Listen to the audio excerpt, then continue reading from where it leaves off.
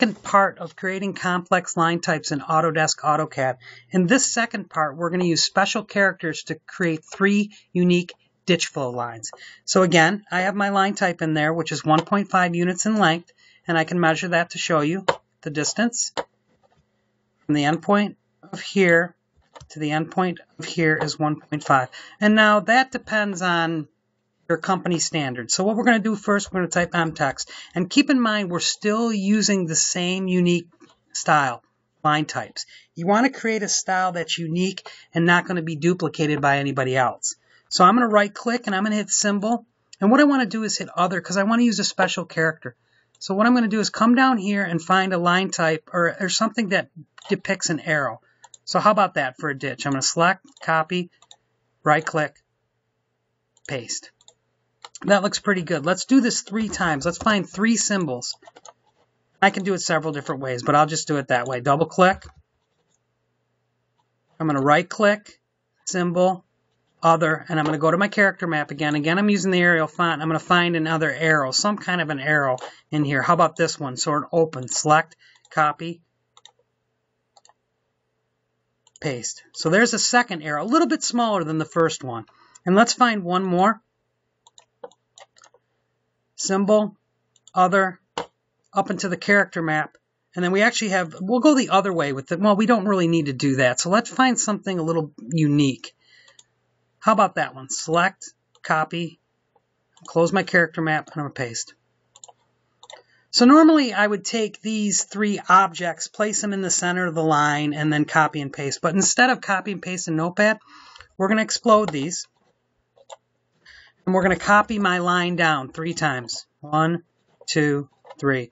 Now what I want to do is make sure this depicts the middle center, the actual font, to see exactly where that middle center is on that font. You see it's like there? It's not exactly the middle center, but we're going to visually make it that way. Let me turn my ortho off.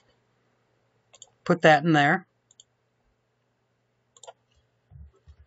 Change this to middle center.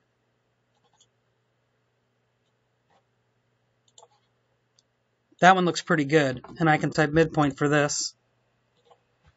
That one's right on the money. And then the last one, middle center. Some fonts react differently to where their actual middle center point is. See, this one's a little bit off too. So we're going to hit the midpoint here, and we're going to visually just place it in there. So now you can see that they're a little bit off. So we're just going to pull this one up, turn my ortho back on, kind of get it right in the middle there. Same with this one here. Right in the middle there.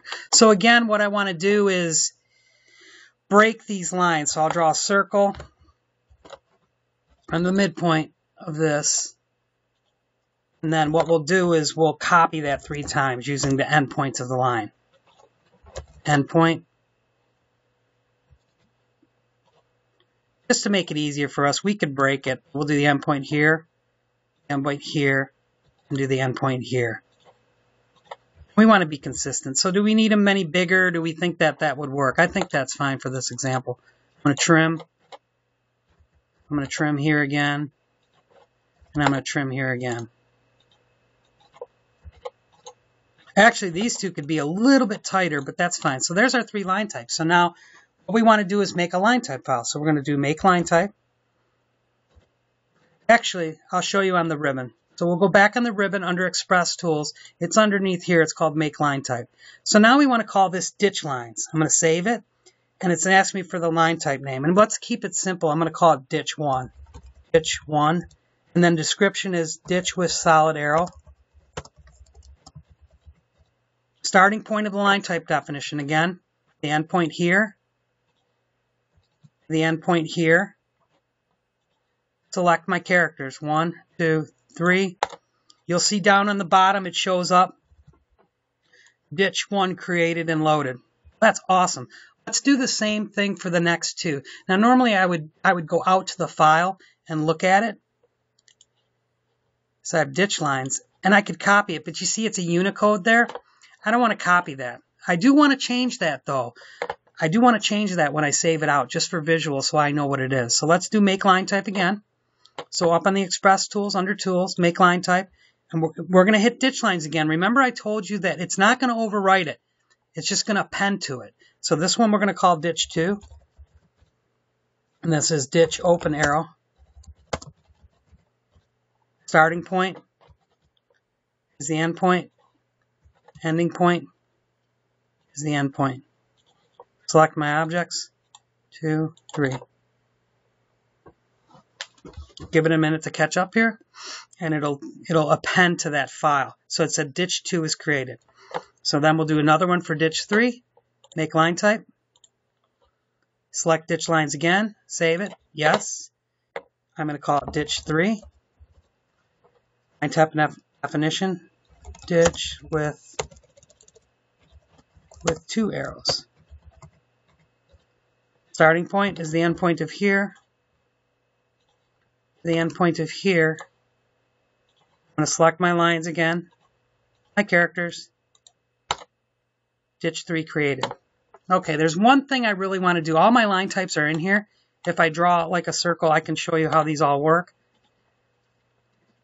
I'll offset. I want to make it available for others too. And then what I want to do is go on the Home tab, and I think I just want to match I want to change the line types right now to show you what it is. So you've got ditch 1, ditch 2, and ditch 3. So how cool is that we have 3 line types that depict ditches in a drawing? The last thing I like to do for housekeeping as a CAD manager is I want to put the special character in there. So I'm going to right click, I'm going to copy, and I'm going to go out to my file, ditch lines, and I'm going to paste this into here. And what I need to do now is save this, do a save as, but I need to save this as Unicode. I like the fact of being able to see exactly what that code is. And by doing that to all 3 of these, I'll be able to go back into the line type file and actually use that file. So I can do it for this one as well. Copy, right click, open file location. Notepad works just as effectively as anything else. Paste it in. You have your arrow. That way you can see exactly what it is in your lines.